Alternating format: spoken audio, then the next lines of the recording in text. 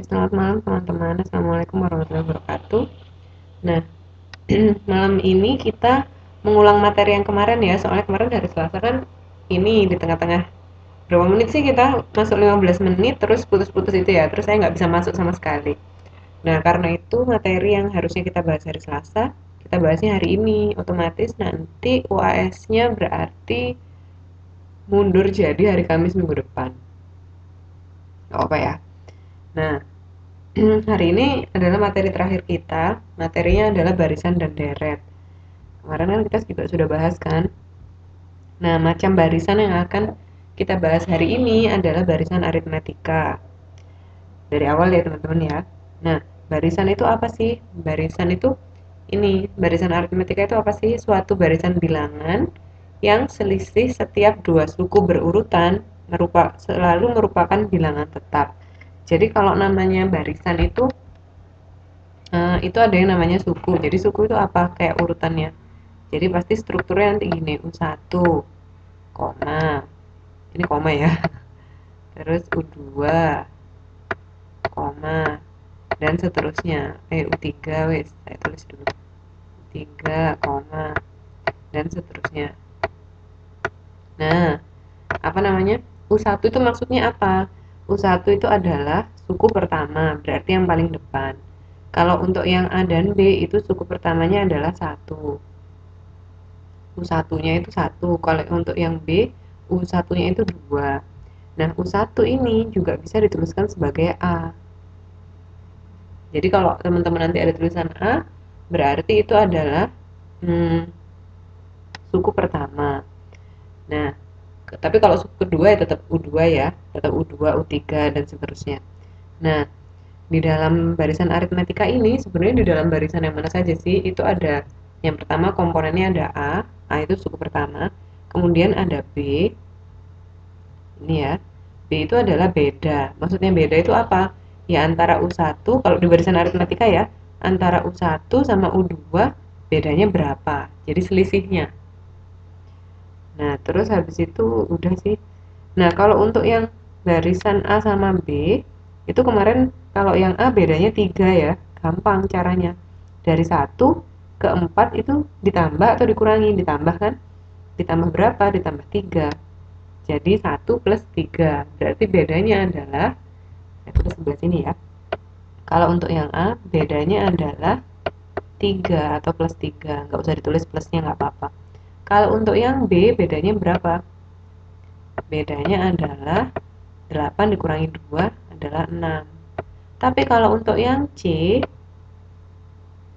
nah yang C ini nilai suku pertamanya lebih besar daripada nilai suku keduanya. Demikian juga nanti suku keduanya lebih besar daripada suku ketiganya dan seterusnya. Berarti ini bedanya berapa? Nah, 30 jadi ke 25. Nah, Mbak Marini benar. 30 jadi 25 kan harus dikurangi 5 ya. Jadi B-nya ini ditulis tetap min 5. Jangan lupa minnya nggak boleh ketinggalan ya, teman-teman. Untuk membedakan, jadi kalau sekarang teman-teman lihat ya, kalau yang B-nya itu positif, nggak minus, berarti nilainya tambah besar. 1, 4, 7, 10, 13 kan semakin lama semakin besar gitu kan ya. Mbak Yuliani lupa. Nah, kalau B-nya dia itu ada minusnya, berarti deretnya itu bilangan yang semakin ke belakang semakin kecil. 30, 25, 20, 15. Setelah itu kira-kira berapa di sini? Setelah 15?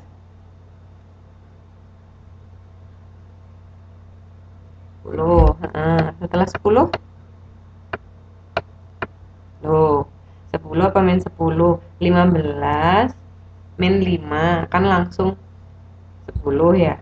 Terus habis 10? Yang teliti Mbak Lilis. Ya, habis 10 berapa? 5. Habis 5? Setelah 5 berapa? 0. Habis itu kalau setelah 0? Nah, ayo, setelah 0 berapa? Nah, karena kita sudah belajar bilangan negatif, berarti 0 itu bukan akhir dunia ya, bukan akhir dari segalanya. Iya, min 5. Setelah itu min 10. dan seterusnya ya. Kalau mau teman-teman terusin boleh, tapi nanti kalau ditulis ini bisa balik lagi ke Indonesia sepanjang Taiwan Indonesia nggak habis nanti. Min 10, min 15, min 20 dan seterusnya sampai panjang. Nah, sampai sini paham ya? Beda itu seperti apa bedanya yang positif sama yang negatif? Paham ya teman-teman ya? Nah, kalau ini sudah kemarin, oh ini. Jadi kalau misalkan saya punya deret aritmatika seperti ini, 1, 4, 10, 13. Ini kan kalau misalkan kita tulis ya, ini kan kita tulisnya gini, U1. Terus habis itu yang 4-nya itu U2. Terus yang 7 itu U3. Terus yang 10 itu U6. Yang 13, kok U6 sih? Nggak konten ya. U4 ya. Terus yang 13-nya itu kan U5 ya. Nah, terus kalau misalkan saya tanya misalkan sama teman-teman, kalau saya sudah tahu ini U1 sampai U5, misalkan saya mau tanya kalau U15 berapa? Nah, apakah teman-teman mau ngurutkan jadi U5, U6, U7, U8 sampai U15? Kalau ujian kayak gitu caranya nggak selesai. Oleh karena itu, kita punya rumus. Wah, rumusnya masih di slide berikutnya. Tunggu, coba dilihat. Oh iya, ada. Kita punya rumus. Ntar saya tulisnya. Soalnya ini contohnya di sini sih. Masih UN sama dengan A plus.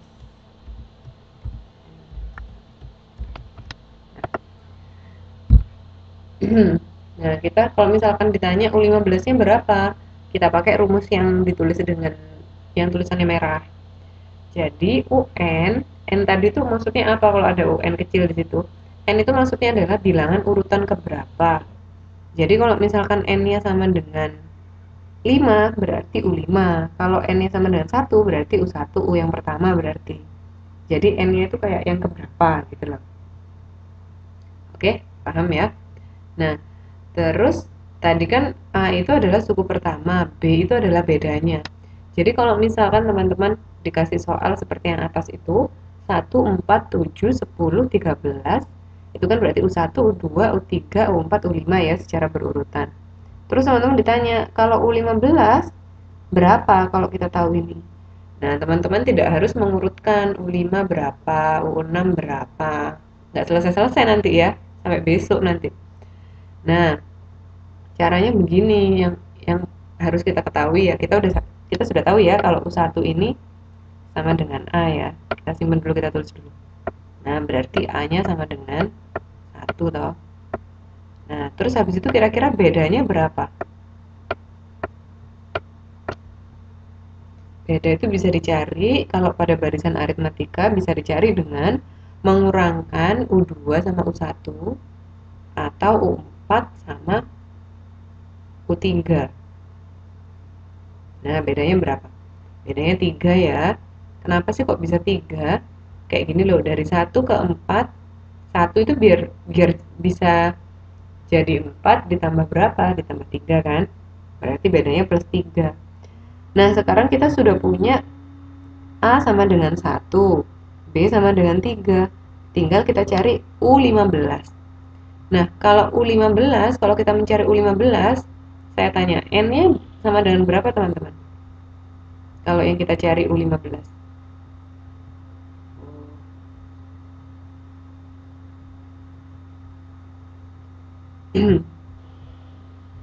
Kalau yang kita cari U15, N-nya sama dengan berapa?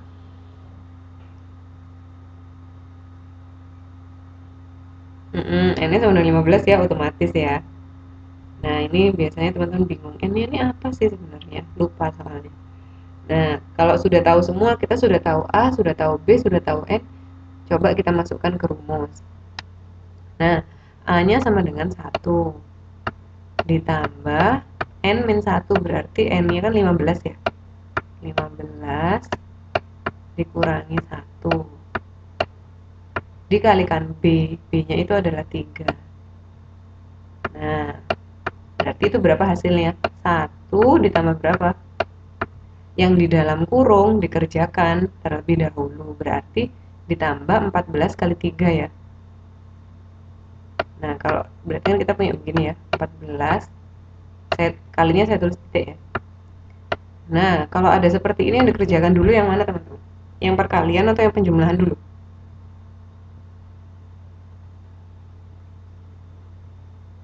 Yang perkalian ya. Berarti 14-nya kita kalikan dulu sama 3. Berarti kita punya 1 ditambah 14 kali 3. 4 kali 3, 12. Aduh, gak niat banget nulisnya. Gimana sih? 42 ya. Terima kasih. 42. Nah, berarti U15-nya sama dengan 43. Karena tambah 1 ya, 42-nya ya. Nah, sekarang misalkan saya punya soal lagi, itu yang nomor 2 ya, tapi seperti ini. Tapi yang 8 ini pura-pura kita nggak tahu kalau ini 8. Kita uruk-uruk di sini. Nah, jadi kita cuma tahu U1. Katakanlah kita juga nggak tahu ini 20 ya. Kasih kayak gini. Kita cuma tahu U1 sama U3. Nah, kita sudah tahu U1-nya kan berarti sudah tahu A-nya sama dengan 2 ya. Terus B-nya kira-kira gimana teman-teman kalau ada soal seperti ini? Ini murni logika ini. Ini sebenarnya sangat mudah. Berarti kita tahu bedanya seperti apa. Jadi kita hanya tahu U1, kita hanya tahu U3. U1-nya itu 2, U3-nya itu 14. Cara mencari beda, cara mencari B kalau kita punya soal seperti ini, harus diapakan? Harus melakukan apa kita?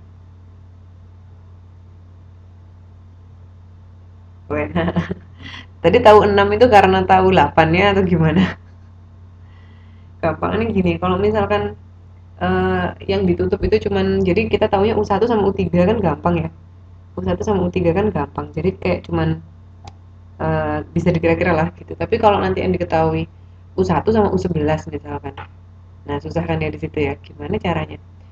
Nah, jadi kita harus hitung U1 sampai U3 ini berapa kali dia loncat. Jadi kan 1 2. Berarti kan dia ditambah beda 2 kali kan ya. Berarti bedanya ini begini. U3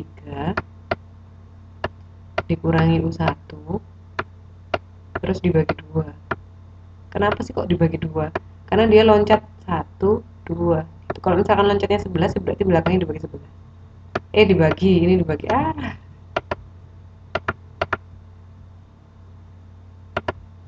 Dibagi 2. Nah, U3-nya kan 14 ya. Dikurangi 2. Per berapa ini namanya? 2. Jadi ini 6. 12 dibagi 2 berarti sama dengan 6. Nah, nanti di soal nggak cuman yang kayak ada deret terus suruh nyari A-nya berapa, B-nya berapa. Nggak hanya seperti itu nanti soalnya. Soalnya nanti bisa macam-macam. Udah nanti aja wis latihan soalnya. Nah, yang jelas yang harus ingat, yang harus teman-teman ingat adalah bahwa kalau deret itu dia punya bahwa kalau jadi ini tadi deret ya. Nah, berarti yang pertama yang penting itu tuh adalah harus tahu mana sih merah. Nah, A itu apa? Ya itu harus tahu. Terus B itu apa? Harus tahu.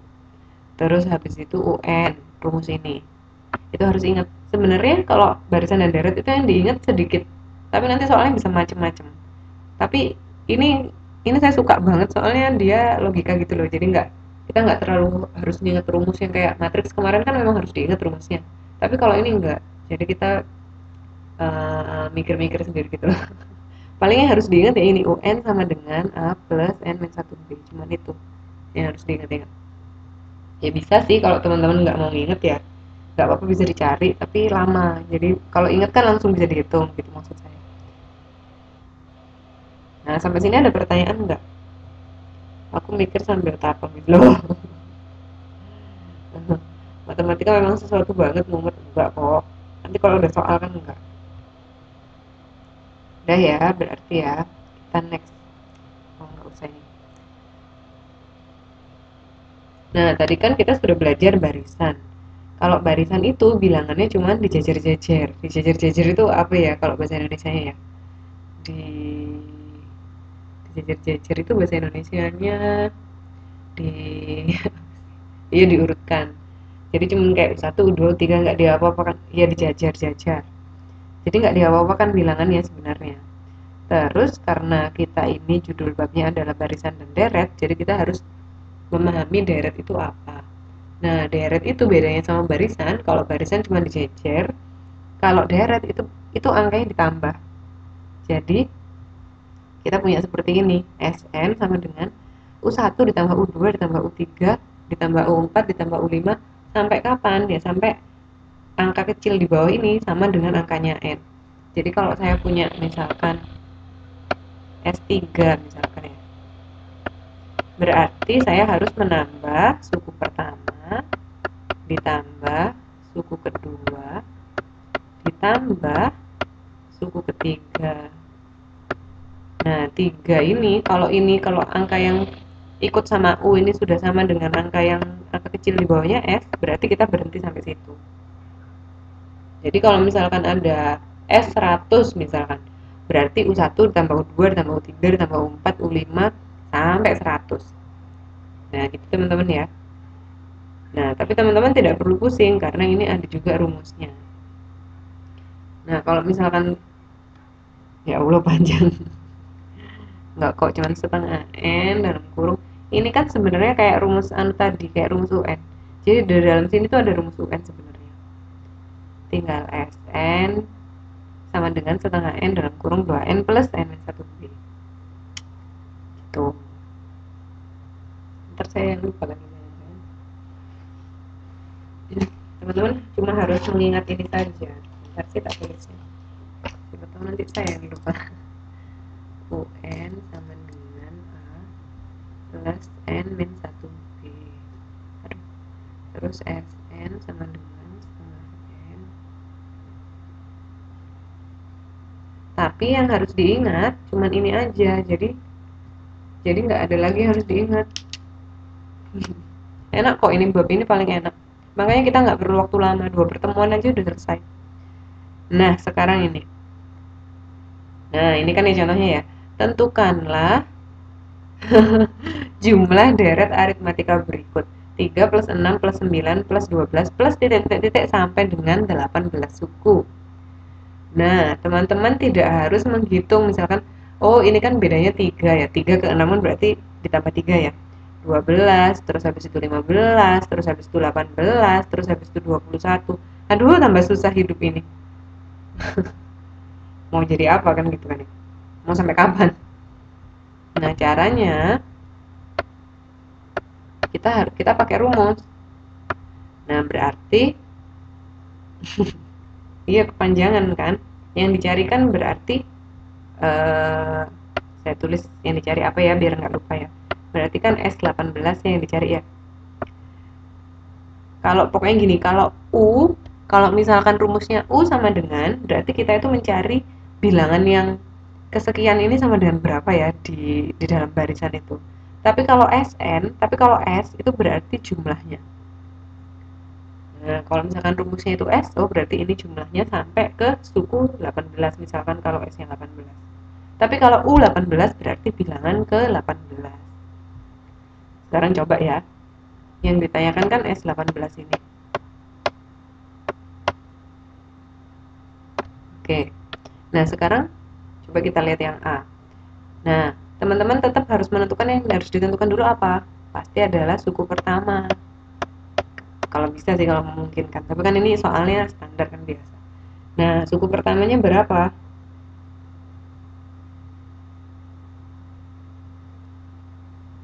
Ayo, suku pertamanya berapa? Ayo.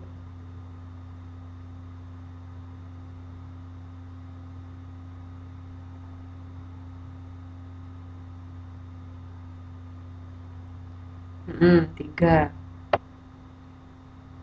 Terus yang kedua kita harus menentukan bedanya. Bedanya berapa?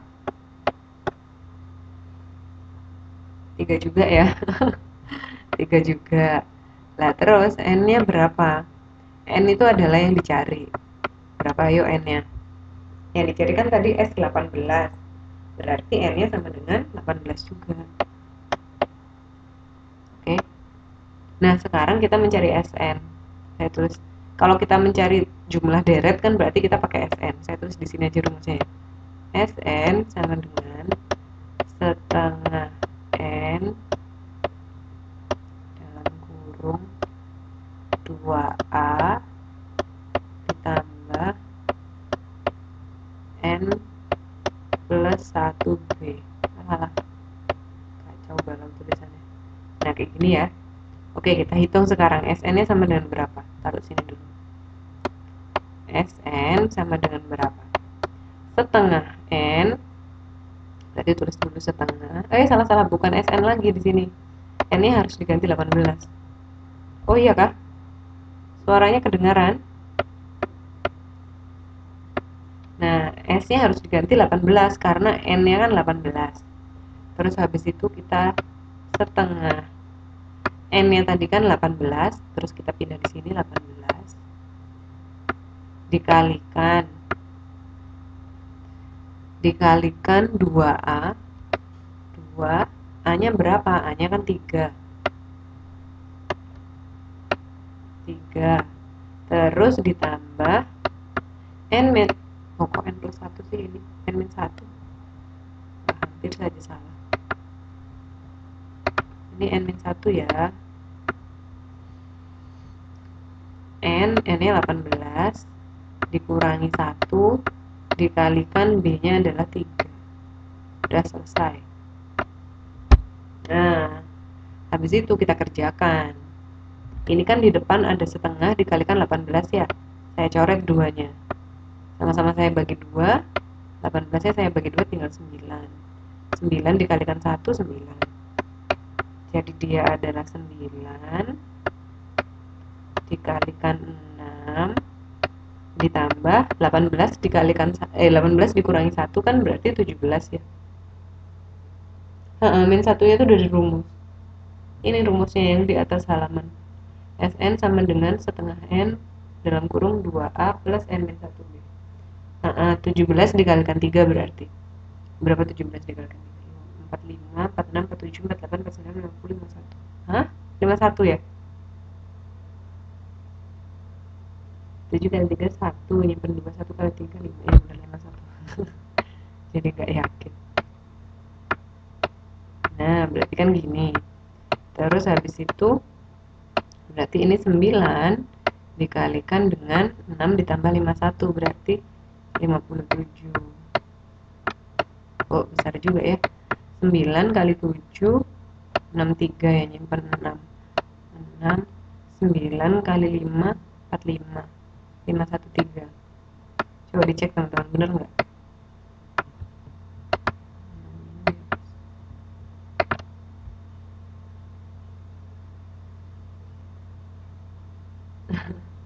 Siapa itu robot itu?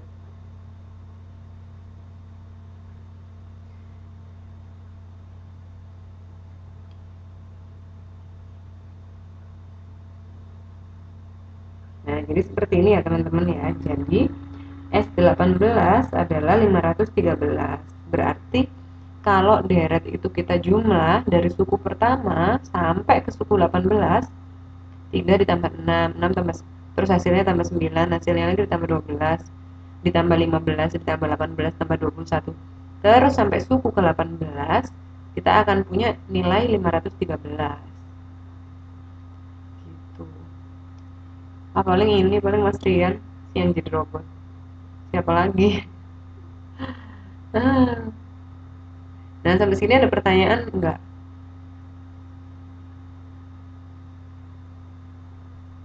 Enggak ya. Ada pertanyaan kah sampai sini? Nomor yang B perlu kita kerjakan enggak kira-kira?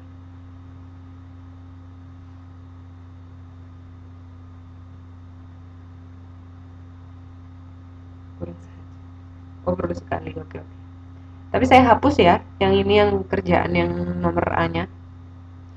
Setengah itu adalah rumusnya. Ini rumusnya yang di atas ini. Alah. Ini ya di atasnya ada rumusnya. Nah, jadi setengahnya tuh dari rumusnya itu.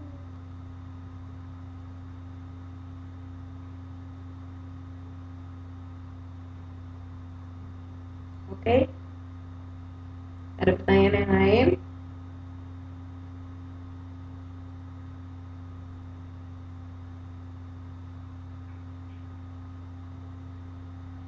Masa sih? Nah ini ada setengahnya. Oh, mungkin yang tadi itu adalah rumus UN. Kalau rumus UN itu kita kan mencari, misalkan kita sudah punya barisan ya, kita sudah punya barisan, kita mencari barisan apa angka yang ke misalnya ke 9, itu nggak pakai setengah. Ada dua, ada SN, ada UN. Ini kan kalau UN, ini yang pertama tadi nggak pakai, memang nggak pakai setengah kalau ini. Begitu ceritanya. Jadi ini beda jalur. Semangat. Tapi kalau jam segini nggak boleh minum kopi ya, kalau ngantuk nanti nggak bisa tidur. Berarti bertahan saja, bertahan. Nah, terus apa lagi? Oke, sekarang kita kerjakan yang nomor B ya. Bentar, saya hapusnya yang perlu dihapus. Oh, oh no.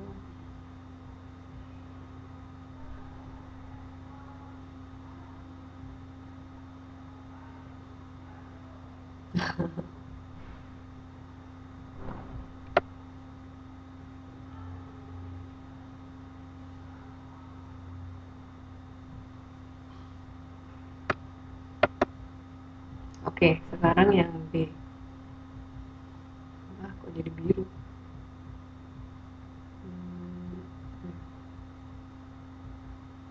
Nah, yang B itu yang dicari adalah uh, 2 ditambah 8 ditambah 14 ditambah 30 titik-titik sampai dengan 10 suku.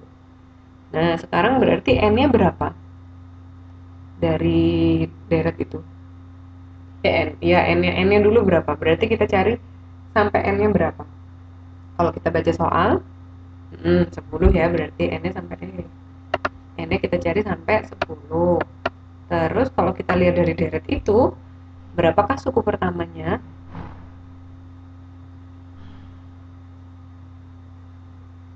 2, sip. Nah, terus habis itu bedanya berapa B-nya? Dari 2 ke 8, dari 8 ke 14, dari 14 ke 30.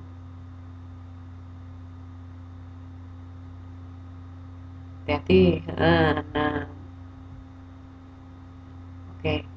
Nah, berarti ini kan yang kita cari adalah S10 ya. Ya sudah, kalau pokoknya kalau teman-teman sudah tahu A, B, N, beres sudah. Jadi tinggal masukkan ke rumus lagi. Berarti setengah dikalikan N, N-nya 10 ya.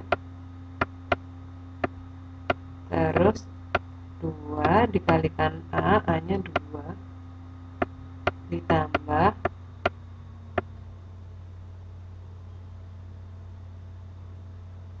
berapa itu? N-nya 10 dikurangi 1. 10 dikurangi 1 dikalikan B, B-nya adalah 6.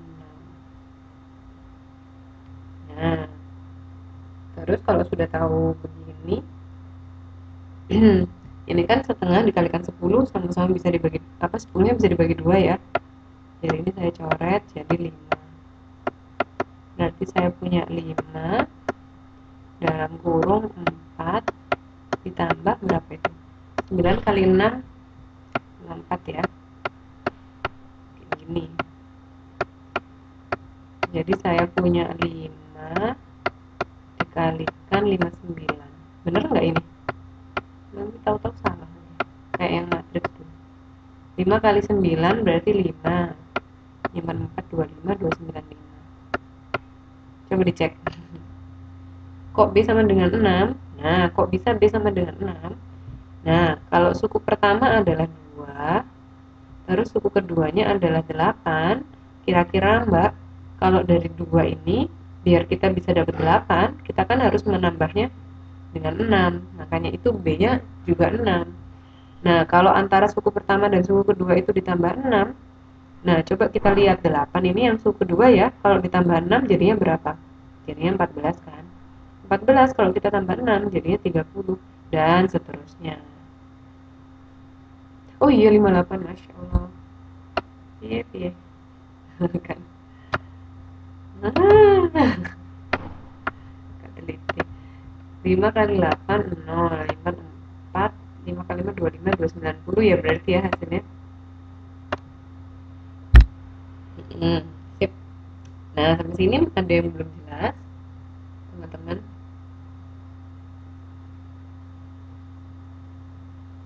Jelas semua ya? 54-nya dari mana? 54-nya itu dari 10 dikurangi 1, 9 kan Mbak? Ini.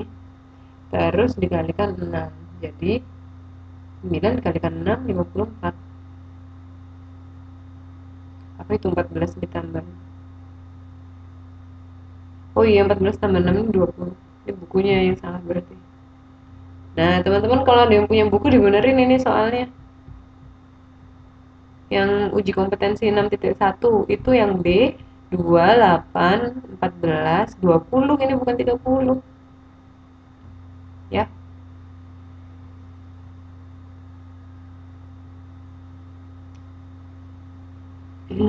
Terima kasih Mbak Sunarsi.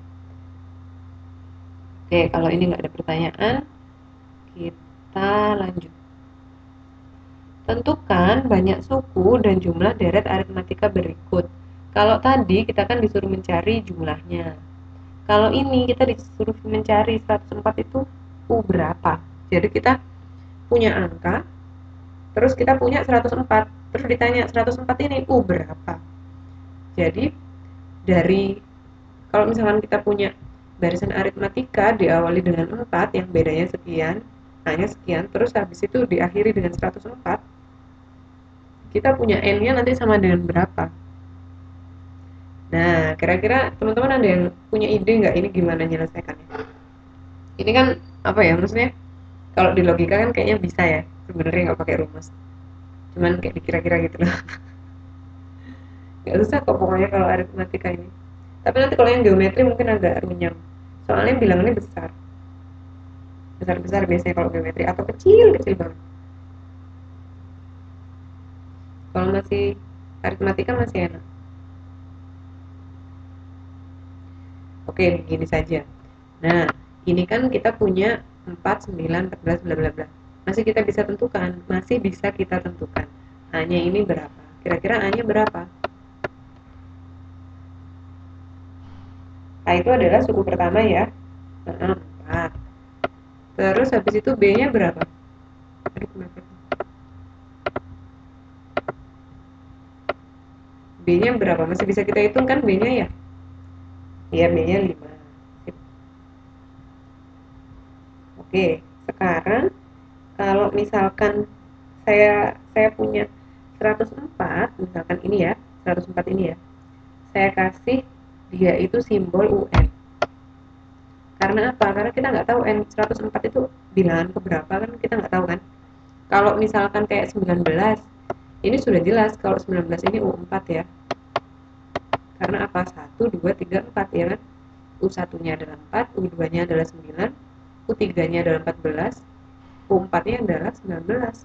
Tapi kalau 104, U berapa dia kan kita nggak tahu kan. Jadi mari kita tulis UN. Jadi kita N-nya juga nggak tahu. Nah terus gimana caranya kita menghitung? Begini caranya. Wah, jadi kita mencari N. Ini N berapa sih? Gitu. Jadi kita cari UN. Kita tulis aja rumusnya kan, dengan kalem dan santai-santai. Jangan kalau misalkan ketemu soal begini jangan langsung bingung. Jangan ya. Ini A plus N-1 dikalikan B kan ya. Tadi kita kan sudah memisalkan UN-nya ini sama dengan 104 toh. Kita tulis di bawahnya sini 104. Nah, sama dengan berapa dia? A, ya kan ya kalau di rumus A-nya ada 4. Oh, saya tulisin 4. Ditambah N-nya kita nggak tahu. Kenapa kok N-nya kita nggak tahu? Karena kita nggak tahu 104 ini angka yang keberapa gitu kan. Bilangannya keberapa. Min 1 sekarang dikalikan B nya berapa sih? 5. Nah kalau sudah begini gimana caranya kalau sudah begini? Nah ini yang kayak itu persamaan linear. Persamaan linear satu variabel, ya kan? Saling berhubungan ya, ternyata yang kita pelajari kemarin ternyata kita pakai sekarang. Jadi jangan langsung lupa kalau habis babnya udah lewat, lupa. Habis UTS lupa. Diingat-ingat walaupun hanya sedikit seupin. Kalau kita punya begini, teman-teman bisa lakukan satu dari dua hal. Yang pertama, kita bisa bongkar kurungnya n-1 itu, atau kita bisa memindahkan 4 itu ke sebelah kirinya sama dengan. Boleh milih yang mana yang mau dikerjakan duluan, tapi dua-duanya harus dikerjakan. Ya, coba kita bongkar dulu ya kurungnya ya. Berarti kita punya 104 sama dengan 4 ditambah. Nah, kalau ada n min 1 dikalikan 5, berarti begini caranya mengerjakannya. Ini udah dulu sudah ini sebenarnya. Berarti n-nya kita kalikan 5, terus ini ada min 1 ini juga kita kalikan 5. Ya. Berarti sekarang kita punya n dikalikan 5 berarti sama dengan n5 ya. Saya tulis 5n ya, enggak apa-apa. 5n. Terus habis itu min 1 saya kalikan 5. Saya punya min 5. Nah, sampai sini jelas nggak teman-teman?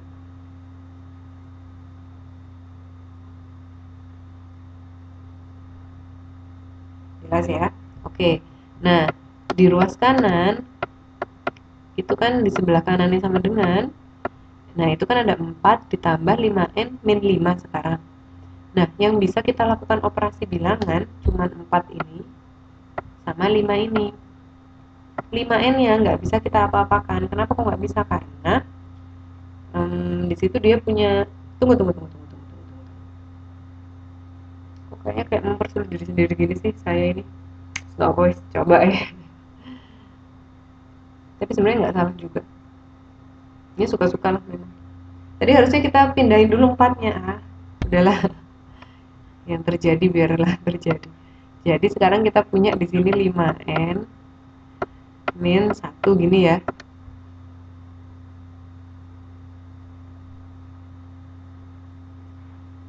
Oh bisa.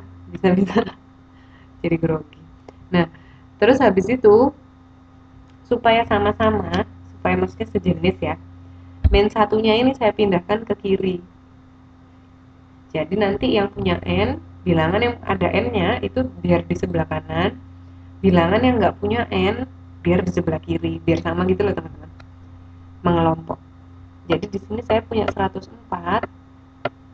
Nah, min 1-nya kalau saya pindahkan ke ruas kiri, dia jadi plus 1 karena ini kan pengurangan ya, yang di ruas kanan ya. Dia jadi begini. Sama dengan 5n.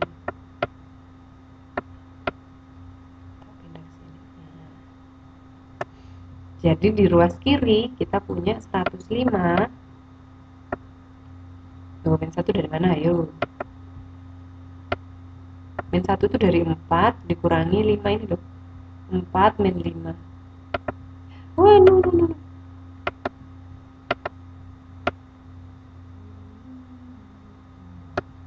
Ini loh, 4 ditambah 5n min 5 kan berarti 4 min 5.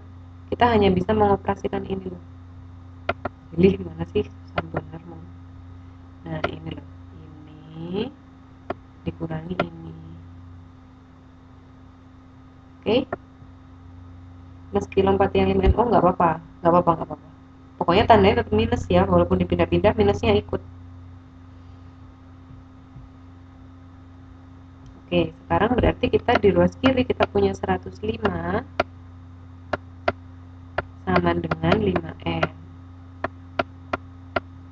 Nah, berarti n-nya sama dengan berapa?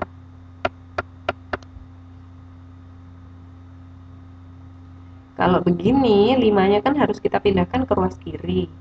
Karena yang di kanan ini operasinya perkalian, berarti 5-nya jadi pembagi.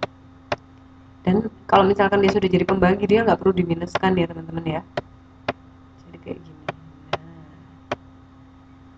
Nah, jadi n-nya sama dengan berapa kalau begitu?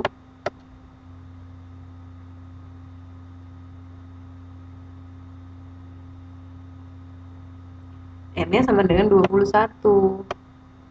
Berarti 104 ini adalah U21. Oke. Nah, sampai sini ngerti semua? Ngerti ya? Gampang.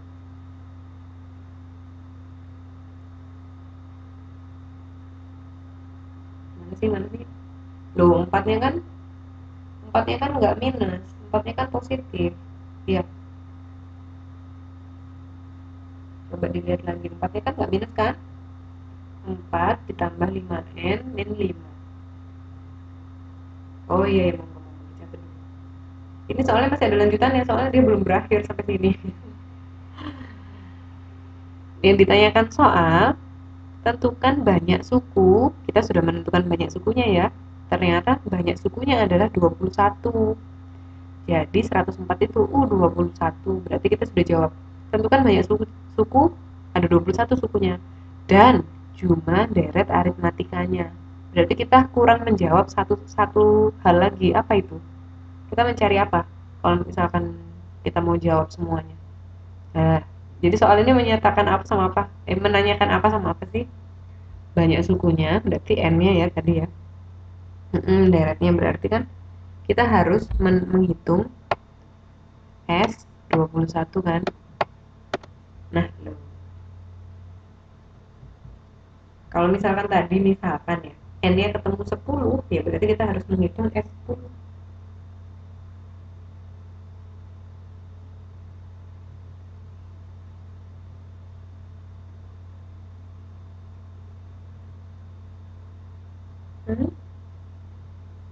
Oh, 4-nya kan nggak dipindah dari mana-mana, dia dari awal sudah di ruas kanan toh. Ya Mbak Marini ya. 4 ini kan tadinya adalah A. Oh, kalau kalau jadi minus itu, kalau dia dipindah tapi lewat sama dengan. Jadi kalau dipindah melewati sama dengan, dia jadi minus. Kalau semisal tadinya dia adalah penjumlahan pengurangan operasi aslinya dia. 5N min 5, 5N min 5. Ini loh, N dikur apa dalam ini kan awalnya kan begini. Hapus, kita hapus dulu yang biru-biru. Aduh. Nah, 5-nya ikut terhapus kan. Nah, jadi kan kita punya N-1 dikalikan 5 ya, dalam kurung ini loh. Jadi kalau ada dalam kurung dikalikan 5 itu, satu-satu kita kalikan. N yang di dalam dikalikan 5, jadi 5N. Terus ini ada min 1, ini bukan 1 loh ya. Kalau di sini tandanya plus, baru ini 1. Tapi karena ini N dikurangi 1, jadi minnya ini ikut sama si 1 ini. N dikalikan 5 sama dengan 5N ya. Terus min 1 dikalikan 5 sama dengan min 5. Iya memang, kalau awal-awal mesti bingung yang geser-geser ini. Maksudnya bingungnya itu kapan dia jadi pembagi biasanya ya. Biasanya kayak gitu, kapan dia jadi pembagi, kapan dia jadi plus minus gitu kan. Pokoknya niteninya itu eh, gini, kalau misalkan dia itu sebelum dipindah, dia itu operasinya plus minus ya, maksudnya operasinya penjumlahan atau pengurangan. Kalau misalkan dia dipindah melewati sama dengan, berarti kalau dia itu plus dijadikan minus, kalau dia itu minus dijadikan plus. Tapi kalau operasi awalnya itu kayak perkalian ini loh, 105 sama dengan 5N ya. Berarti kalau dia dipindah dia jadi pembagian. Pokoknya harus dilihat-lihat, harus benar-benar teliti. Tapi nanti kalau sudah terbiasa, nanti pasti tahu kok bedanya. Harus banyak latihan soal biar bisa ditanya.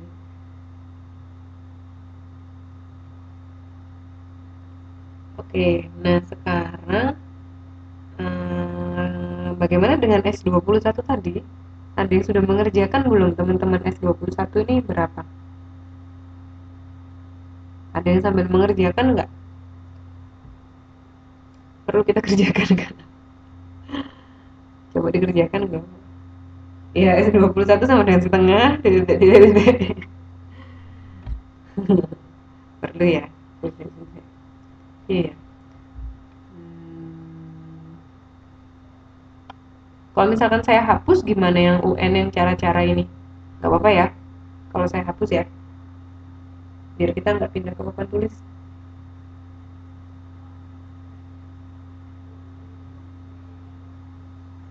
Saya hapus aja ya.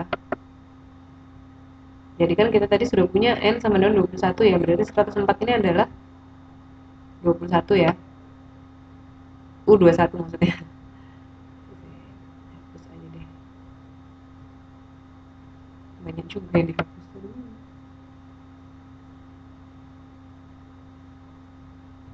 Kalau zaman kita SD dulu kan kalau ada begini kan yang piket yang hapus. Sekarang nggak bisa. Nah, berarti sekarang kita harus nyari S. Tulis dulu rumus SN-nya biar semakin hafal.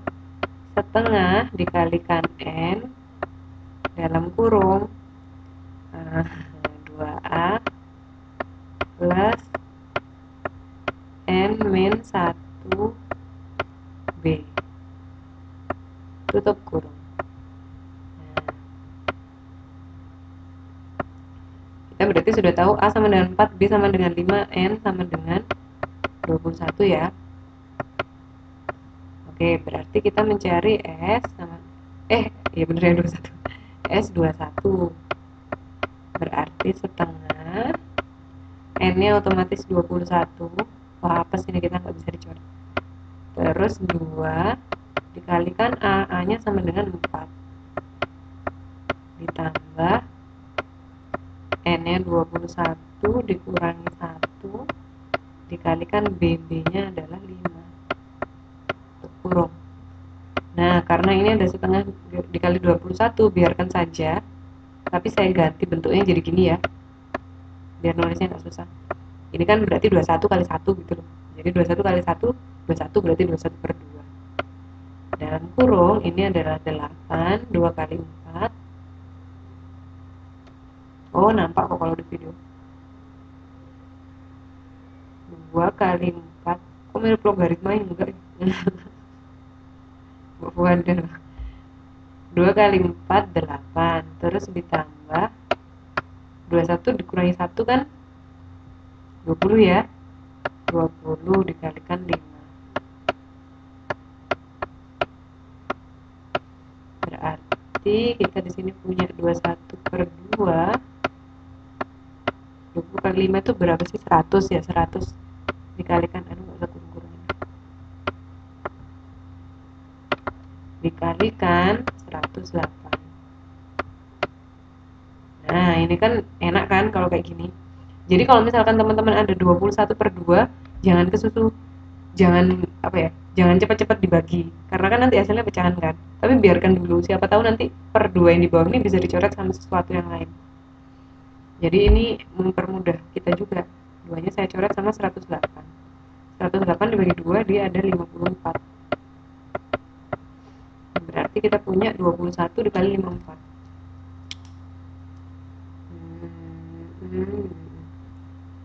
4, 5, 8, 10. Wait, 4, 5, 8, 10. Masa sih masa dua-duanya dari ini, dari setengah ini. Ini loh.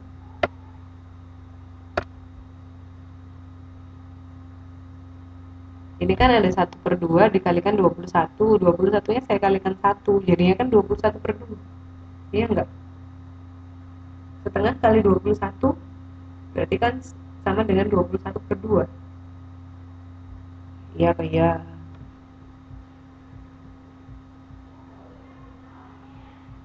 Oke, sekarang 21 kali 54. Hasilnya adalah kalau saya hitung 1134.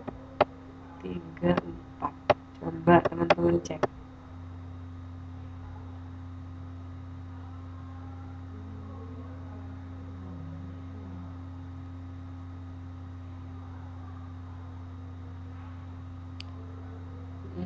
Cek.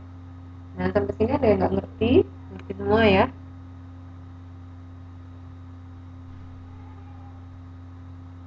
Itulah. susah kok ini. 1134 ya hasilnya ya. Coba sih ini kayaknya kita, bentar ya, kayaknya kita ada satu soal lagi. Oh ada lagi, tentukan banyak suku dari deret. Weh, oh ini. Nah ini gampang, ini lebih gampang daripada yang tadi. Enggak sih. Jadi kalau tadi itu yang diketahui UN, kalau ini yang diketahui SN-nya.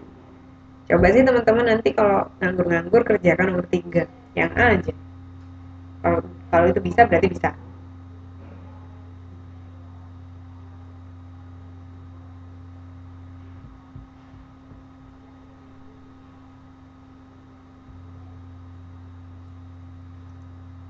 Nah, sampai sini nggak ada pertanyaan ya. Kita kerjakan yang ini. Tadi kan saya mulainya kayaknya 21 lebih 10 gitu. Nah, kalau nomor 3 teman-teman ada ide nggak?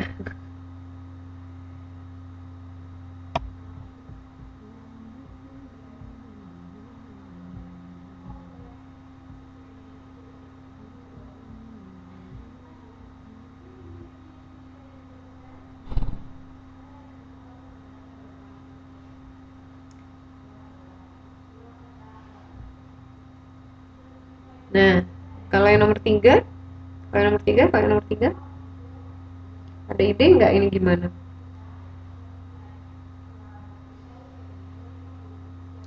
Pokoknya standarnya yang kalau misalkan mengerjakan barisan dan deret itu kita tulis dulu A-nya berapa, B-nya berapa. A-nya otomatis ada 6 ya. B-nya berapa B-nya?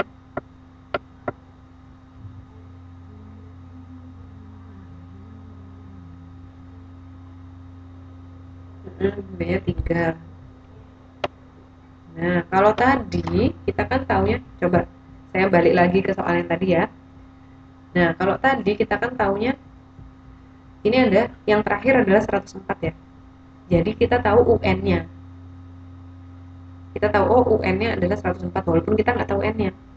Tapi kalau yang ini, kalau yang nomor 3, kita taunya adalah 756 ini loh.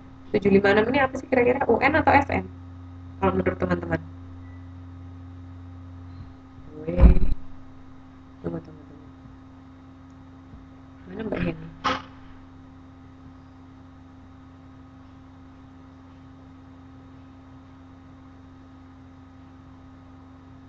SN.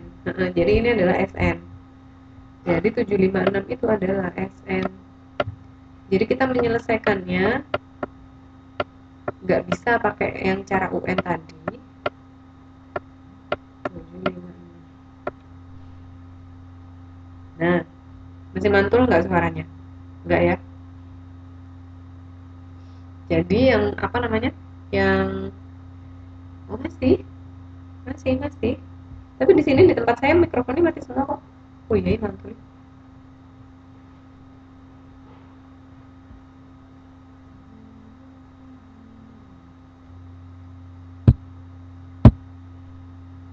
Tes. Udah enggak ya?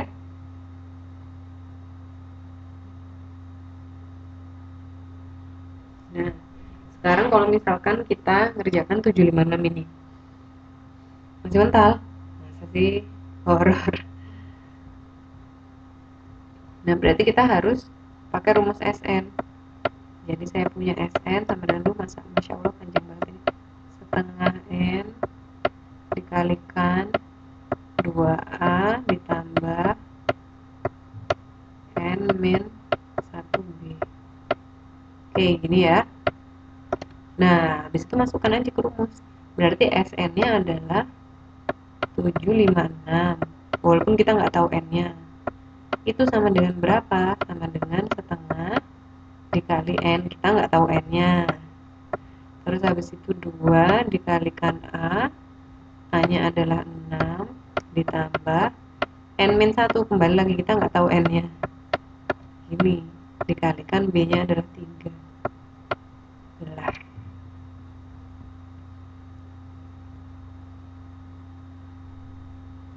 Masih mantul.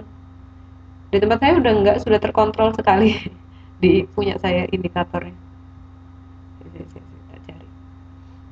Nggak ada tuh yang nyalain mikrofon. Putus-putus. Oke, sekarang kita kerjakan ya. Kalau seperti ini bagaimana cara mengerjakannya? Jadi kita punya 756 sama dengan setengah N, ini 12, ini ditambah, waduh, matilah, ternyata ini persamaan kuadrat 3, ini N3 min 3. Nah, oh sore masih double. Oke, begini saja kalau begitu. Ini kayaknya apa gangguan. Jadi kalau misalkan ada member yang keluar masuk kelas, maksudnya berusaha masuk kelas, yang di dalam kelas juga pasti nggak karu-karuan koneksinya. Ada yang mental-mental keluar, ada yang gimana. Nah, apa? Kayaknya lo ya, tapi kayaknya ini kan kita sudah 25 soalnya orangnya kan. Jadi kalau misalkan ada yang shift berikutnya, kelas yang sesi 2 ada temen yang berusaha masuk, pasti ada yang mental satu. Jadi keluar masuk itu kayaknya bikin nggak stabil gitu koneksinya. So tahu banget ya. Gini wes, jadi ini kita kerjakan sampai sini ya. 756 sama dengan setengah N dalam kurung 12 plus 3N min 3. Nah, ini adalah tantangan. Waduh. Kira-kira nanti N-nya sama dengan berapa? Bukan PR kok, jadi nggak harus dikerjakan. Cuman soalnya nanti jadi persamaan kuadrat. Tapi persamaan kuadrat teman-teman kayaknya udah diajarin belum ya? Kayaknya harusnya sudah. Waktu SMP tapi. Jadi nggak diajarkan waktu SMA. Nanti deh kalau misalkan minggu depan kita ada waktu, kan minggu depan kurang sedikit, kurang deret barisan dan deret geometri. Kalau minggu depan ada waktu kita bahas lagi. Soalnya ini pasti yang sesi 2 udah mau masuk. Nah, oke, nggak apa-apa ya. Jadi kelasnya kita akhiri sampai di sini saja sebelum nanti semakin nggak karu-karuan ini. Yang di sesi 2 berebut masuk soalnya. Nanti yang di sesi ini keluar masuk juga. Punya saya ketemu 56 Miss. Weh, asik. Saya belum ngitung. Payah banget. Oke, oke, saya catat lah. Mbak Lina ya. Mbak Lina ketemunya 56. Oke. Oke deh kalau gitu. Kita akhir sampai di sini dulu ya yang sesi 1 ya. Tapi kan teman-teman sudah jelas kan? Sudah jelas ya teman-teman ya. Oke, oke, terima kasih sudah datang, sudah menyempatkan hadir.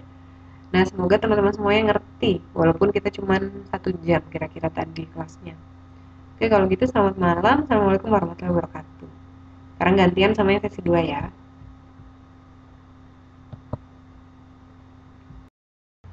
Assalamualaikum warahmatullahi wabarakatuh. Selamat malam teman-teman. Nah, kita ketemu lagi di pelajaran matematika sesi 2 ya. Sebelumnya saya mau minta maaf untuk yang hari Selasa kemarin, nggak tahu kenapa, atau karena masalah koneksi atau server, saya nggak tahu. Nah, kemarin tuh jadinya nggak ada kelas yang hari Selasa karena saya nggak bisa masuk lagi gitu, entah kenapa kok ketendang dari dalam kelas.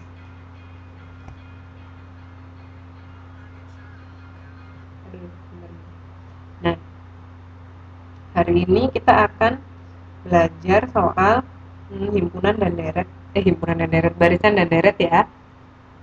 Mbak Utari mic-nya. Tunggu. Mantul ya suaranya ya.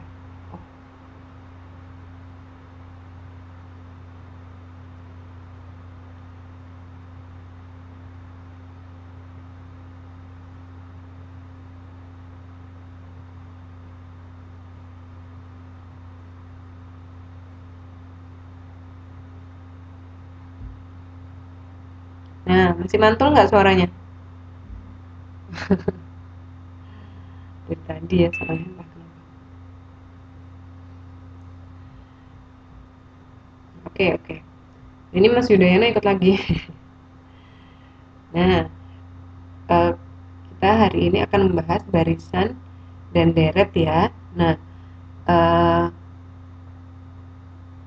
ada Barisan dan deret itu jenisnya ada dua. Yang pertama adalah barisan aritmetika, yang kedua adalah namanya nanti barisan dan deret geometri, tapi akan kita pelajari pertemuan mendatang, jadi hari Selasa waktu KF. Nah, terus habis itu oh ya, sebelum saya lupa, nanti minggu depan hari Kamis kita UAS nih ceritanya. Ini kan sudah bulan April kan, ini bulan-bulan UAS. Jadi minggu depan kita akan UAS ya. Siap-siap. Oh, absen. Nah, UAS-nya nanti ini apa? UAS-nya nanti kita modelnya pakai kayak formulir itu aja deh, biar koreksinya nggak susah. Biar saya koreksinya nggak susah maksudnya. Gitu. Tapi nanti saya pikirin gimana caranya supaya teman-teman nggak bisa nyontek. Maksudnya ya bisa, pasti bisa kalau nyontek, tapi agak susah gitu. Oke, oke. Nah, sekarang coba kita lihat tanggal berapa, berarti tanggal 13, tanggal 7, tanggal 20. Tanggal 20 Mbak Nin. Mohon contekannya. Jangan dong. Nah, insya Allah tanggal 20 ya. Nanti saya kabari kalau ada perubahan. Ya kan bener kan ya? Tanggal 20 masih ngajar kan? Oh ya masih. Oke, oke. Nah, kembali lagi ke bahasan barisan aritmatika. Nah, barisan aritmatika itu apa? Barisan aritmatika itu adalah suatu barisan bilangan yang selisih setiap dua suku berurutan selalu merupakan bilangan tetap atau konstan. Contohnya bilangan aritmatika itu ada itu yang ABC itu. Jadi kita punya 1, 4, 7, 10, 13 dan seterusnya. Itu namanya barisan aritmatika. Nah, barisan aritmatika ini punya bagian-bagian yang penting. Jadi, dia punya A, jangan hitam.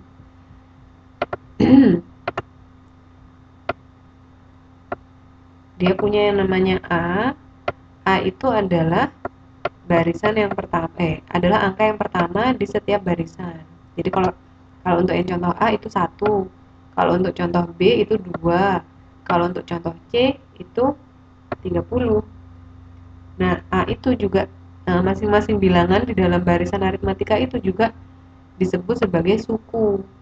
Ini ya, suku. Nah, suku itu lambangnya adalah U.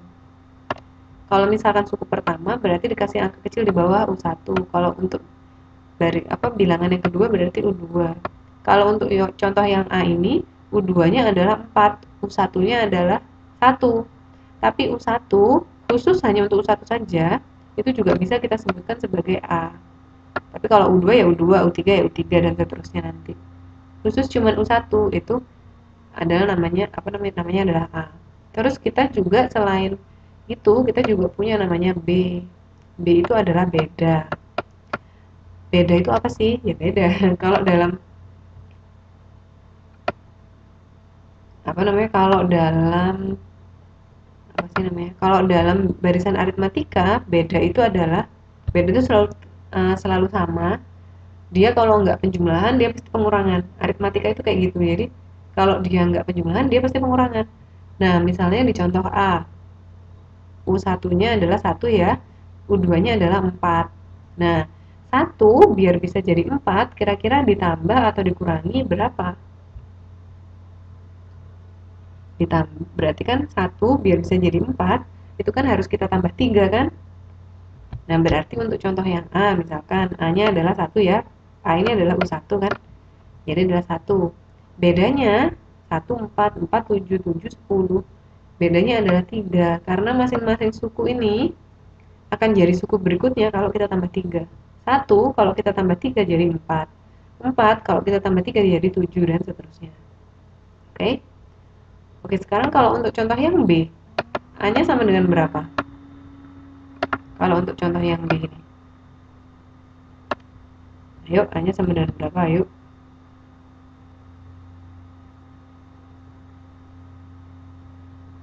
Halo teman-teman. Loh, kok ini masih ada bahas ini? Jadi A-nya ada 2 ya. B-nya ada berapa? Berarti 2 biar bisa jadi 8, 8 biar bisa jadi 14, 14 biar bisa jadi 20. B-nya adalah 6. Ditambah 6 gitu maksudnya. Oke, paham ya? Oke, sekarang kalau untuk contoh yang C. Kalau untuk contoh yang C ini, A-nya besar sekali, dia A-nya adalah 30. Bedanya berapa? Dia dari 30 ke 25, kemudian ke 20, kemudian ke 15. 5. Nah, dikit lagi Mbak Ani, ayo Mbak Ani. Semangat, semangat. Kalau 30 saya kasih beda 5. Nah, min 5. Kalau 30 saya kasih beda 5, dia akan jadi 35 nanti. Tapi kalau 30 saya kasih beda min 5, dia kan jadi 25 kan? Jadi begini, kalau misalkan ada suatu barisan bilangan yang dia tambah besar, kayak contoh ini, kayak contoh kayak contoh A sama B ini kan tambah besar kan, semakin ke belakang bilangannya semakin besar. Berarti dia bedanya itu positif. B-nya ya 3 atau 6 atau 5 atau 7. Kalau kita tambahkan ke bilangan sebelumnya kan bilangan yang belakang makin besar, makin besar, makin besar kan. Tapi kalau ada contoh seperti yang contoh C, 30, 25, 20, 15, bilangannya semakin ke belakang, semakin kecil, semakin kecil, semakin kecil, berarti bedanya itu ada minnya, ada negatifnya. Berarti kan dikurangi gitu loh maksudnya. 30 jadi 25 kan dikurangi 5, 25 jadi 20 dikurangi 5, 20 kurangi 15 kurangi 5, dan seterusnya. Gitu ya. Oke. Terus habis itu, misalkan saya punya contoh soal ya seperti ini, seperti yang atas ini. Ada 1, 4, 7, 10, 13, dan lain sebagainya. Nah, 1 ini kan U1 ya. Terus habis itu 4 ini adalah U2, 7 adalah U3, 10 ini U4, 13-nya otomatis U5. Kalau terus teman-teman saya tanya, terus habis itu U20-nya berapa dong? U20-nya bagaimana cara menghitungnya? Kalau kita tahu U1 sekian, U2 sekian, U5 sekian. Apakah teman-teman harus mengurutkan?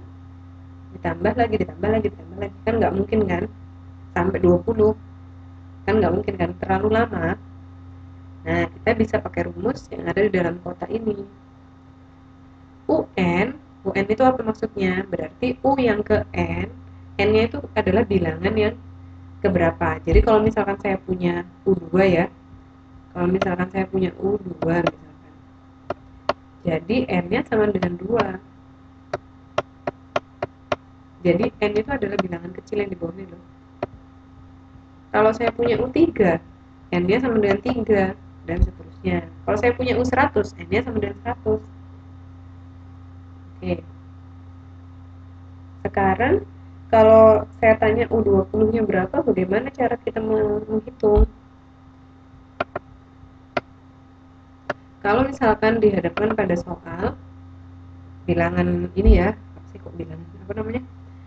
Kalau misalkan kita menghadapi soal seperti ini, kita nggak perlu mengurutkan, kita hanya tinggal masukkannya ke rumus. Jadi yang pertama kita lakukan itu semuanya sama. Yang pertama kita lakukan adalah kita mencari A, B, dan N-nya dulu yang kita cari. Jadi kalau misalkan saya pakai contoh yang atas, A-nya sama dengan berapa teman-teman?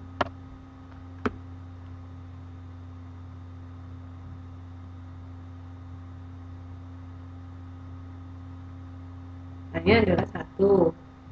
Terus B-nya sama dengan berapa?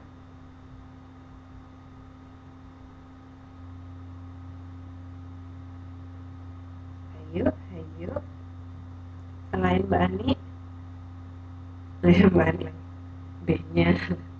Belum Mbak Sini, sabar Mbak Sini. B-nya adalah, bedanya adalah 3 ya.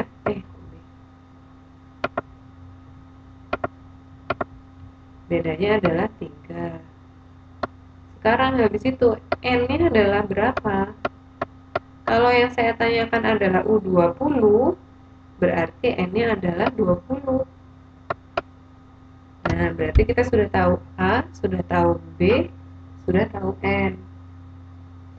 Sekarang kita bisa memasukkannya ke rumus. Jadi yang kita cari kalau misalkan U20 ya, berarti U20 ya. Berarti U20 sama dengan, ini kan sama dengan A, berarti A-nya ini adalah 1 ditambah dalam kurung N-nya ada berapa? 20 ya.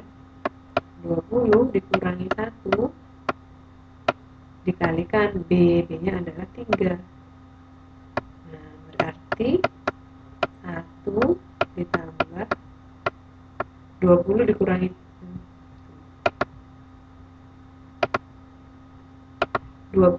1 adalah 19 dikalikan 3. Kalau ada penjumlahan dan perkalian jadi satu seperti ini, yang kita kerjakan dahulu adalah yang perkalian. Jadi 19 kali 3, 9 kali 3, 27, 1 kali 3, 3, 7, 5, 7. Iya benar nggak? Nah, berarti U20-nya kita punya berapa?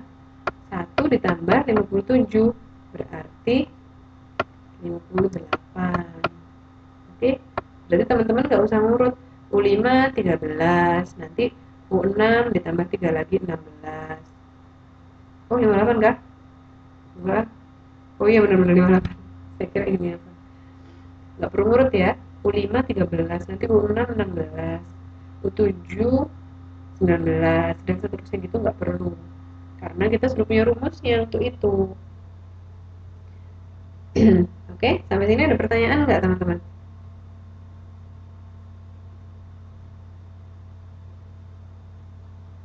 Ikut lagi ya.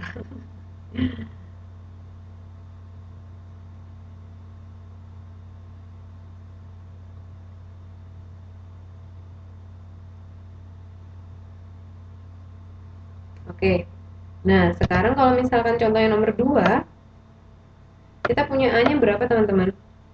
Pokoknya penting kita harus tentukan A-nya, B-nya, sama N-nya kalau nanti ada soalnya ya. Tapi ini nggak ada soalnya. Kalau untuk contoh nomor 2, A-nya sama dengan berapa?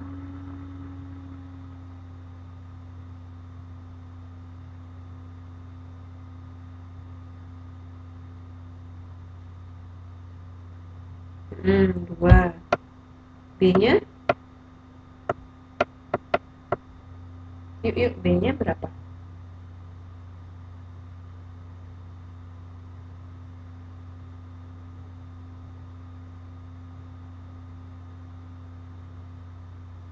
B-nya 6 ya.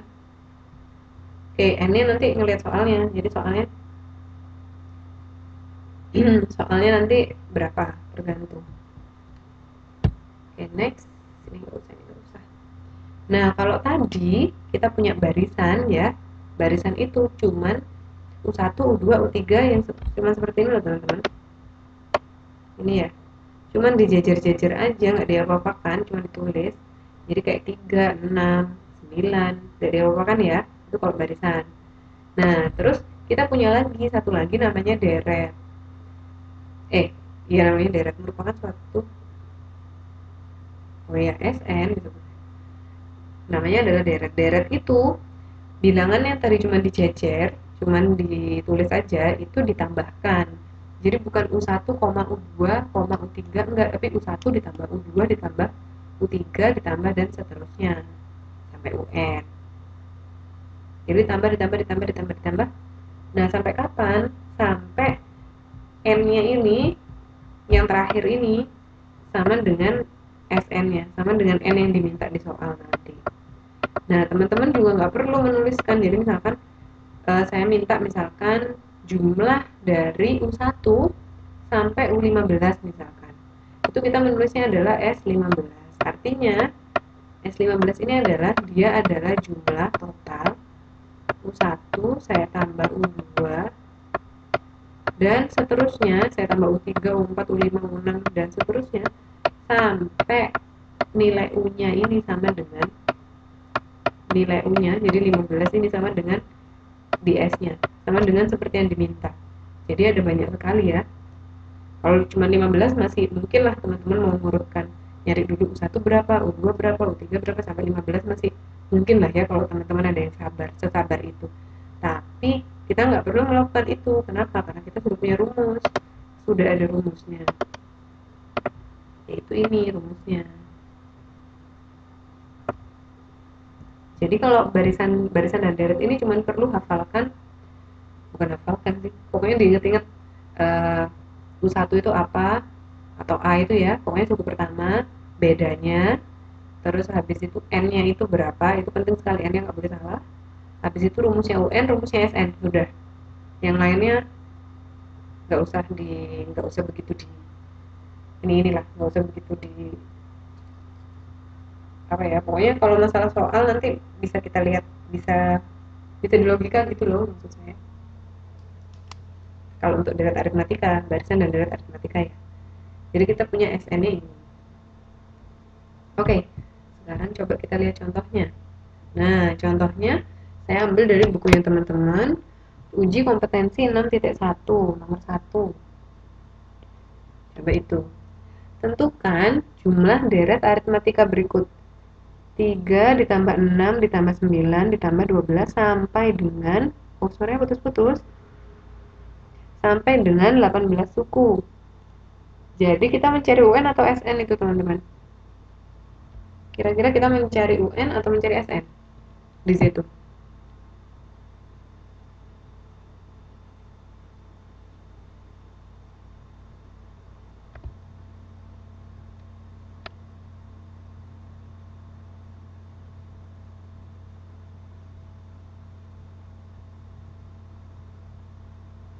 Ya iya kah? Tadi saya waktu di awal di kelas yang sebelumnya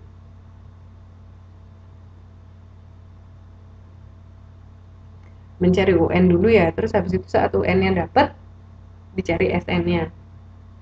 Perlu dikerjakan.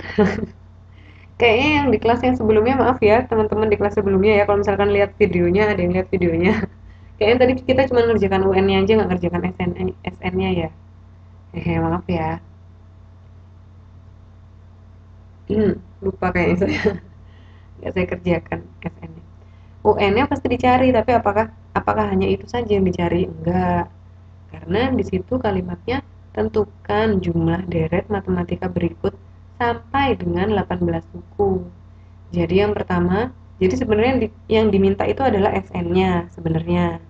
Tapi kita itu nggak mungkin menghitung SN tanpa menghitung UN-nya. Itu masalahnya. Jadi kalau kita menghitung SN, pasti UN-nya juga, pasti kita harus nyari UN. Pasti itu.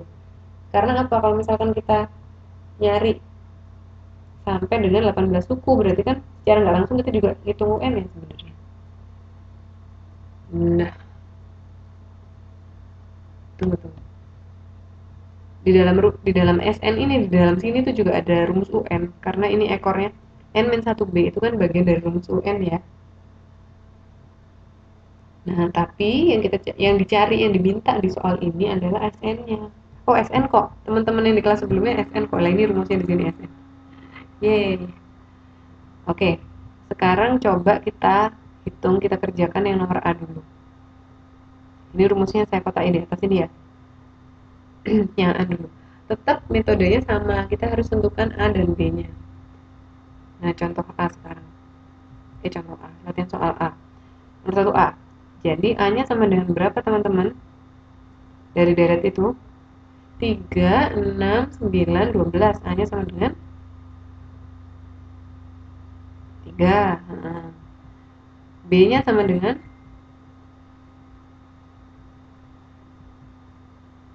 B-nya juga 3 ya. N-nya yang dicari sampai dengan 18 suku, berarti N-nya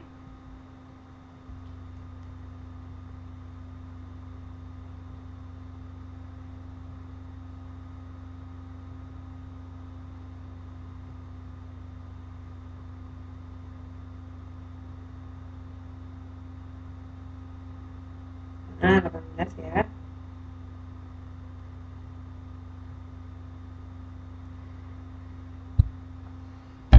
N-nya 18. Oke. Kalau kita sudah ketemu A, B sama N, baru kita hitung SN-nya. Jadi bukan SN lagi, tapi S18, karena kita mencari jumlah sampai 18 suku. Nah, S18-nya sama dengan setengah dikali N, N-nya tadi 18 ya. Terus habis itu dalam kurung 2 kali A, A-nya sama dengan 3. Ini loh rumusnya, ditambah A dalam kurung n-nya 18, min 1 dikalikan B, B-nya adalah 3. Nah, ini dia. Nah, supaya lebih mudah kita menghitungnya, 2 sama 18 ini saya coret, saya bagi 2 semua. 2-nya jadi 1, 18-nya jadi 9 ya. Berarti kita punya 9 dalam kurung 2 kali 3-nya 6 ditambah 18 dikurangi 1, 17 ya. Dikalikan 3, 17-nya. Nah, berarti sama dengan 9 dikalikan 6 tambah berapa ini? 7 kali 3, 21. 1 kali 3, 3, 51 ya. Berarti 9 dikalikan 57.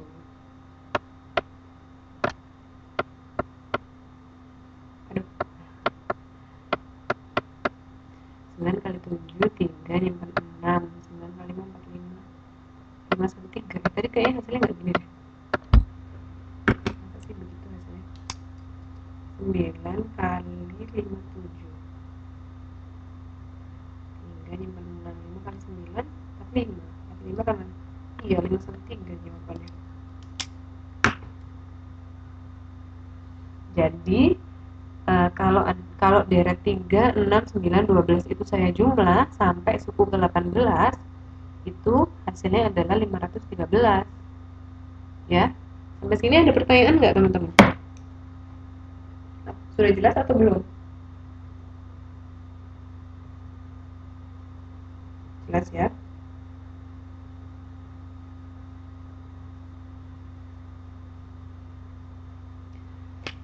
Yang B perlu dikerjakan nggak kalau gitu? Atau kita lewatin aja? Karena yang B kan persis sama dengan bilangan setengah dan min 1 disebut bilangan apa? Yang mana sih? Kalau setengah kan pecahan, kalau min 1 berarti bilangan negatif dong. Ya. Kenapa mbak sini kok tiba-tiba tanya itu?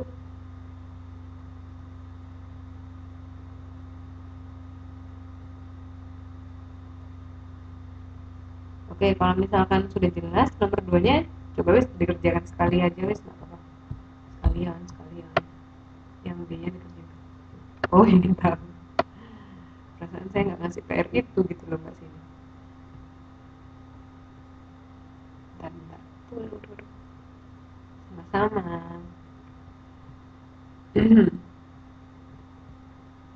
Nah, itu oh iya teman-teman, yang B ini di bukunya teman-teman itu kan 2, 8, 14, 30 ya. Itu harusnya 20 bukan 30 gitu. Dibenerin ya. Oke, sekarang yang B. Nah, yang B itu sekarang adalah 2, 8, 14, 20 sampai dengan suku yang ke-10. Nah, sekarang A-nya sama dengan berapa? Kalau untuk yang B.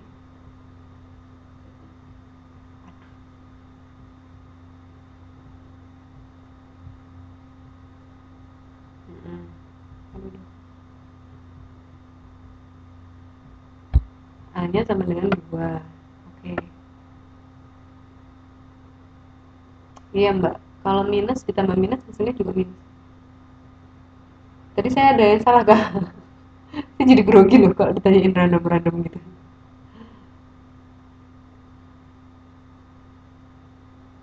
Oke. Sekarang B-nya ada berapa untuk contoh yang B? Oh, PR kemarin. Oke. Nah, sekarang yang B ada berapa yang B? 6. Mbak sini 6 ya. Udah ngerti semua ya?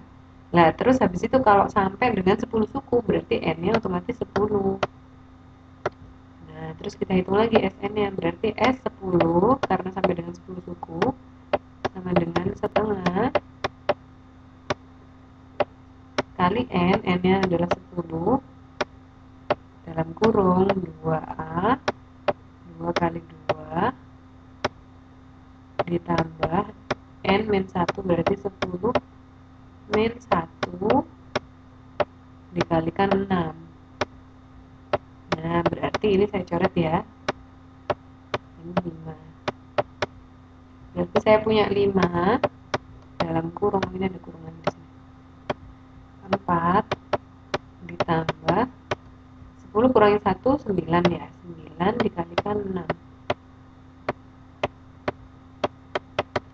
Berarti kita punya 5 dikalikan 4 ditambah 9 kali 6, 9 kali 6, 54. Berarti kita punya 5 dikalikan 58. Apakah itu?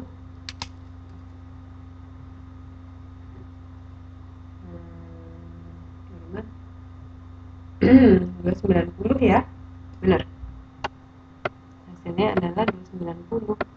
Jadi kalau deret itu saya total sampai belakang hasilnya 290. Oke, ngertilah ya pasti ya. Sampai sini jelas ya teman-teman ya. Apa masih ada yang belum mengerti? Monggo ditanyakan kalau ada yang belum mengerti.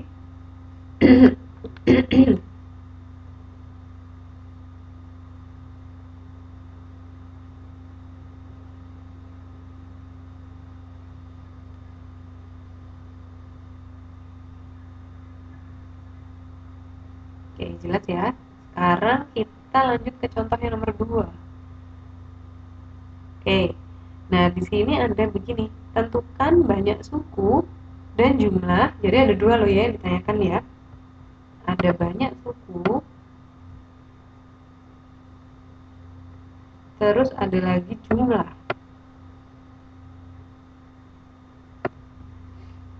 Deret aritmatika berikut: 4, 9, 14, 19 plus titik-titik ditambah 104. Artinya titik 3 itu adalah, berarti di dalam itu ada penjumlahan lagi. Dijumlah sesuai dengan urutannya sampai 104. Tadi teman-teman kan sudah tahu, misalkan begini, n-nya sudah tahu ya, jadi ditambah sampai n sama dengan 10 misalkan. Tapi di sini kita tahu angkanya yang terakhir adalah 104, tapi kita nggak tahu itu u keberapa. Jadi kita nggak tahu n-nya berapa sebenarnya. Tapi kita tahu 4 ini adalah a, terus dan lain sebagainya kita tahu. Jadi 104 ini kita umpamakan un aja. Nggak apa-apa. Nah, prosedurnya sama, kita harus mencari a-nya dulu. A-nya sama dengan berapa? Kalau yang ini,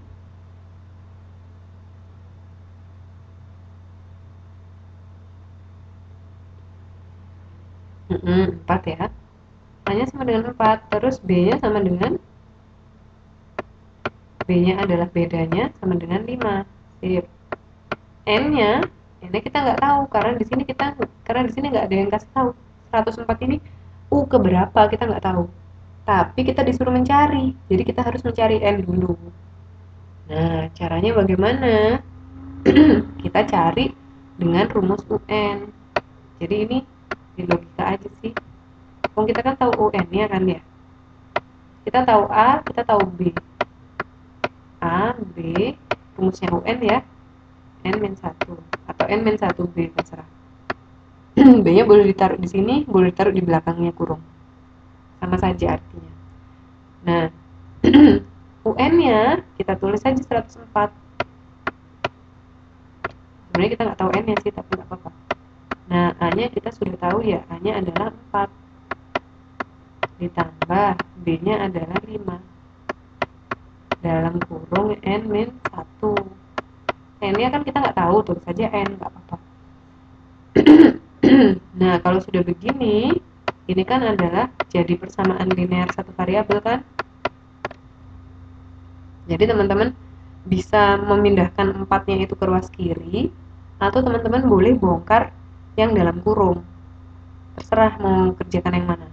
Yuk kita coba bongkar yang dalam kurung aja ya.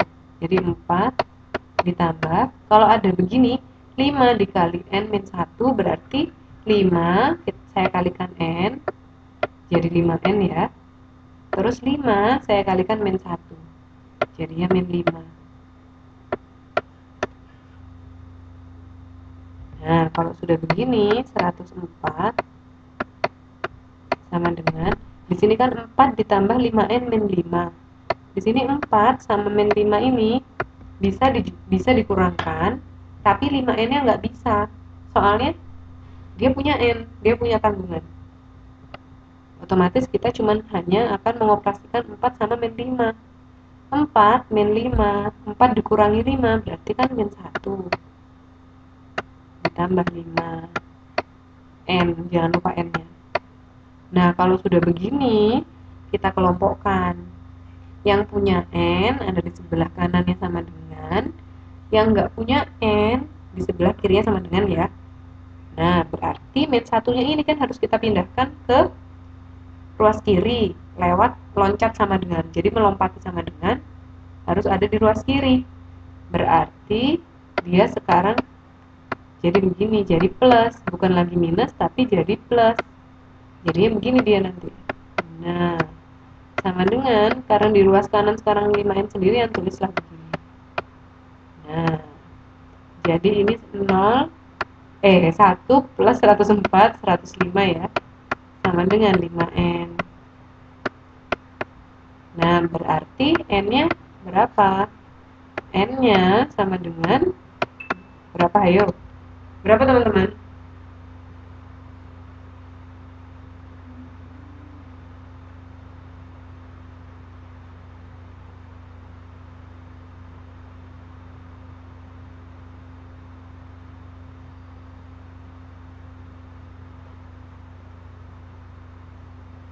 Nah, langsung 26 sih mbak. Satu, hati-hati.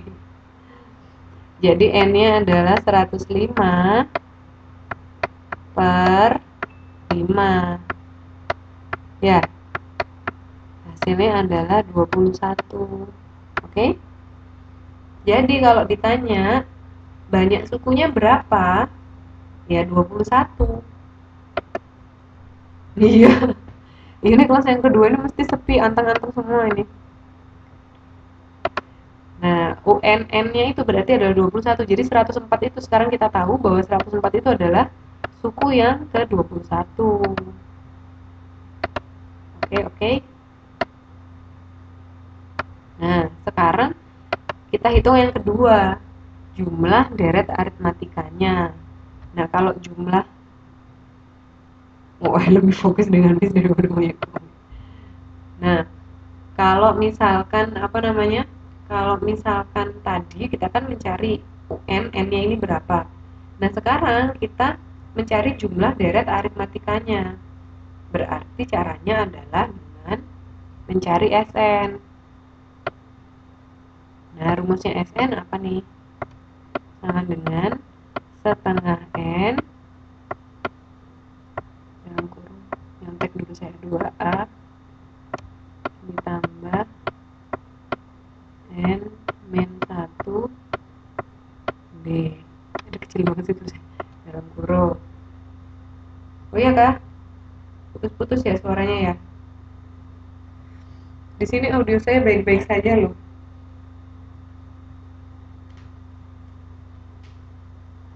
Oke.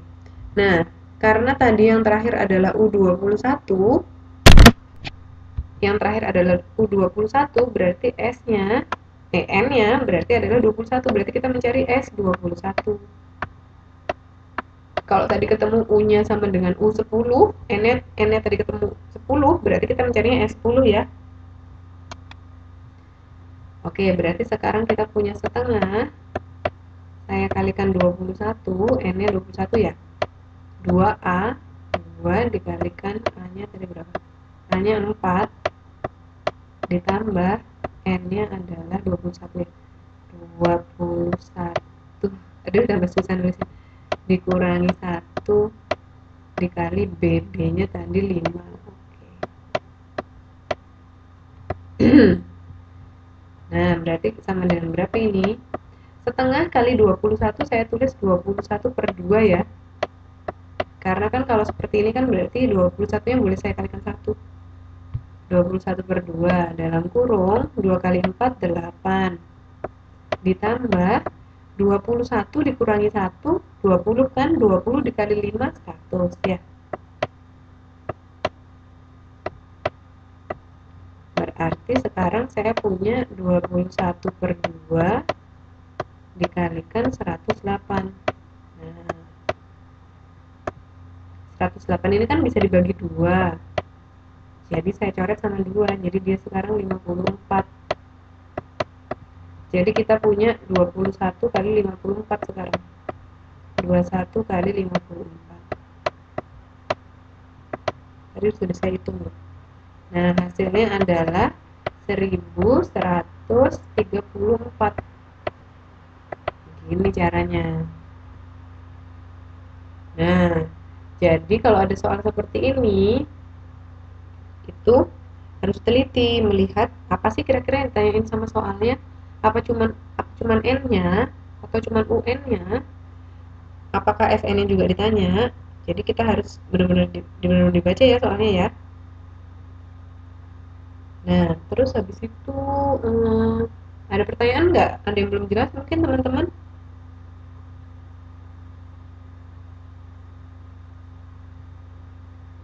Jelas ya? Jelas apa jelas? Nah, boleh kalau misalkan nanti teman-teman ada waktu, boleh melihat soal nomor 3. Itu juga lumayan seru. Tapi bukan PR kok. Jadi boleh dilihat soal nomor 3, boleh dikerja-kerjakan untuk weekend nanti daripada galau.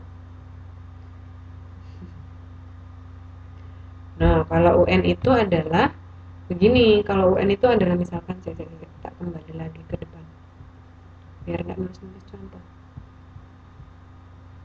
Nah, kok ini?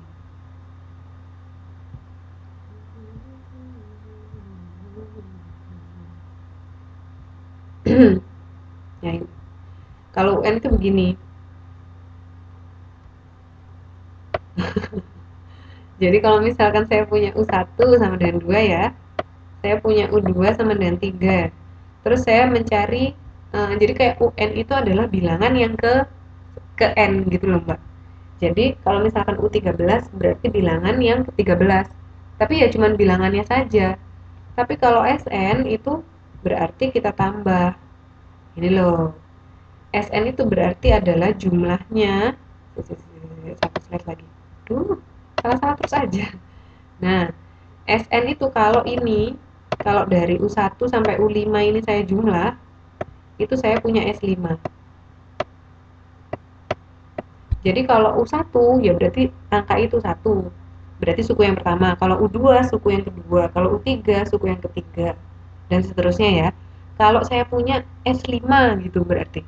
Berarti U1 saya tambah U2, saya tambah U3, saya tambah U4, saya tambah U5. Jadi S itu berarti jumlahnya. Sampai angka yang apa? Jumlah suku-suku sampai U-nya itu sama dengan angka S yang diminta.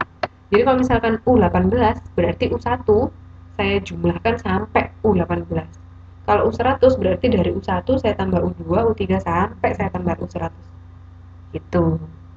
Jadi pastinya ya, ciri-cirinya S itu pasti nanti lebih besar. Ya belum tentu sih, belum tentu salah.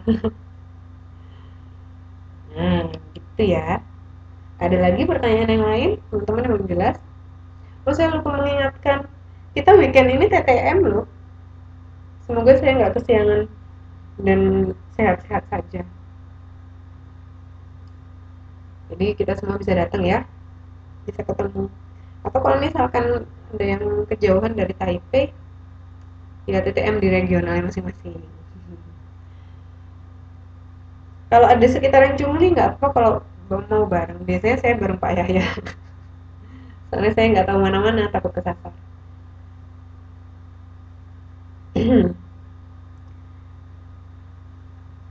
Oke, kalau nggak ada pertanyaan lagi ya. Kalau Cungli, enggak. Kalau yang di Cungli ya kita berangkat dari Cungli ke Taipei, Mbak. Mbak Uta ada di Cungli toh? Cungli sebelah mana, Mbak? Saya juga di Cungli loh. Nggak penting. Kalau Mas Yuda ini di Longkang, jadi deket, lumayan deket. Biasanya kalau cowok-cowok salah Jumat. Walah Sinju. Sinju masih 1 jam bukannya dari sini, masih jauh. Oh, ke Cungli dulu tapi bisa ya.